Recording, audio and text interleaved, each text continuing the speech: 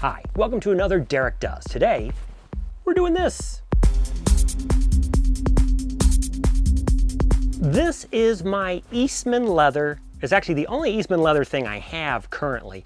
It's a B-2 Cap, and it's what the servicemen, mostly gunners and mechanics and anyone who actually had a cold head that wanted a hat, they would pick one of these up, either in trade or they were actually issued this.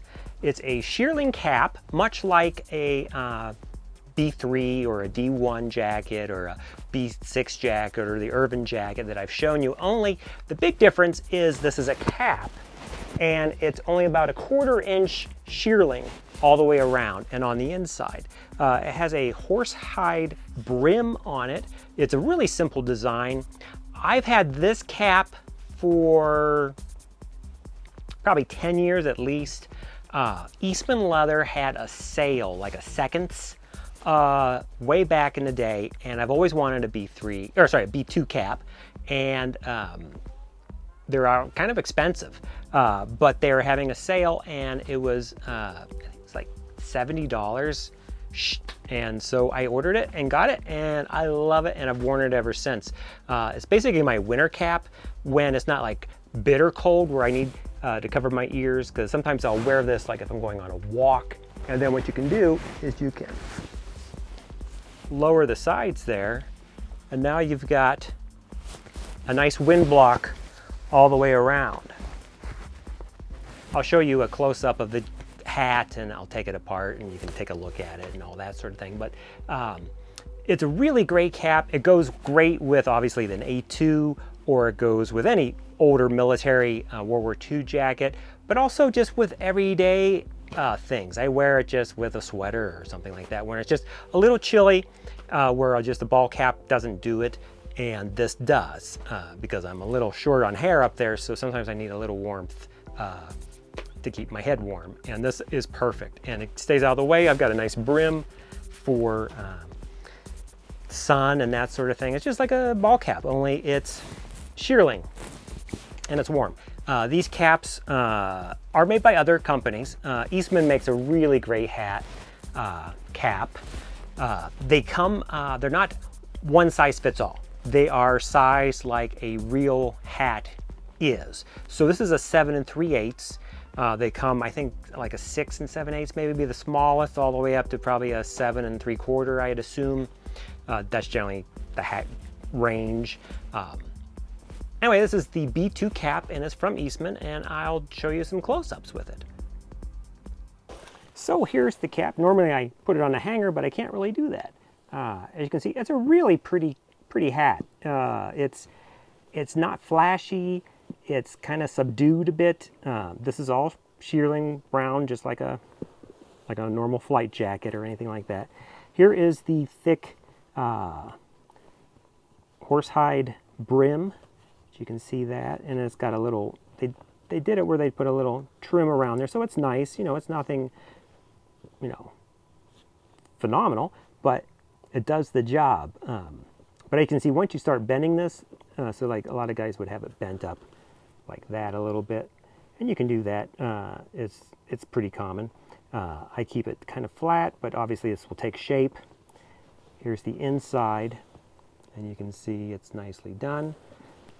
And the tag. Eastman did a nice job reproducing the B-2 cap. And again, this is in the 7 3/8, and of course this comes in different sizes depending on the size of your head.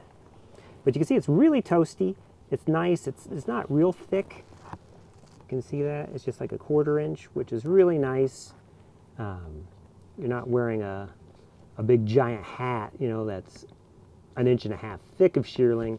It's just this nice thin, and then that just folds down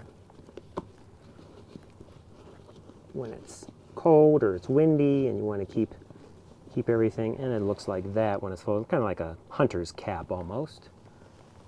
And then just to get it out of the way, it folds back up.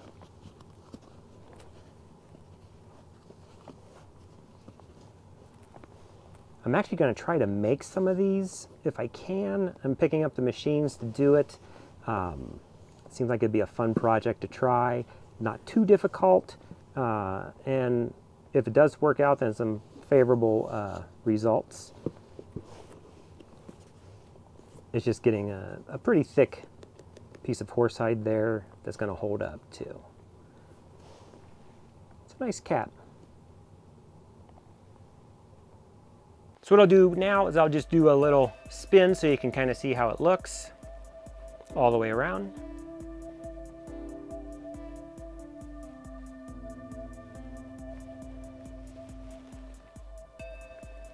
Now, one thing you've probably seen pictures of the old guys, they tip it up like that, gets it out of the way so they can work on an engine or they can get close to something, and this way it doesn't get in there. You just have to tip it up before you actually do that, because it is kind of hard with this pretty thick leather.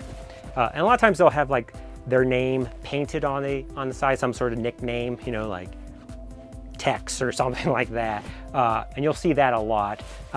Also, a lot of times they'll roll them so that they're more like this. I want to keep it like more of a cap, but you can actually roll it so that it's got a bit of a kind of a duckbill almost going up. Keeps it up higher. I don't know, it might be something I'll do in the future, but I use it like when I'm driving and stuff like that, so it's kind of nice to keep it low just to keep the glare out. This is the B-2 cap from Eastman. They still make it, you can buy it. You can still find an original every once in a while. They're not cheap though, they're almost the same price as buying a reproduction, so you might as well just buy a reproduction, because that way you know that the seams are gonna hold up.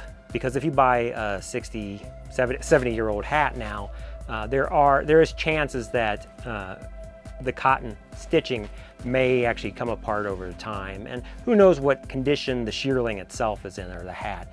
They're great for display, that sort of thing, but if you're just going to wear them every day, I would do that. Just like an A2, originals are fantastic, but I'd be scared of destroying an original, like a reproduction, like this one from Arrow. And you can watch, I have a video on this one too. It doesn't really matter because you're breaking it in and it's your jacket. It's not, you know, a piece of history that you're destroying. That's just my own thought on that sort of thing, but to each his own. If you like this sort of content, please subscribe, like, comment, all that stuff. I'll try to help you as much as I can with what knowledge I do have. And appreciate everybody who is a subscriber. And I will see you on the next Derek Does.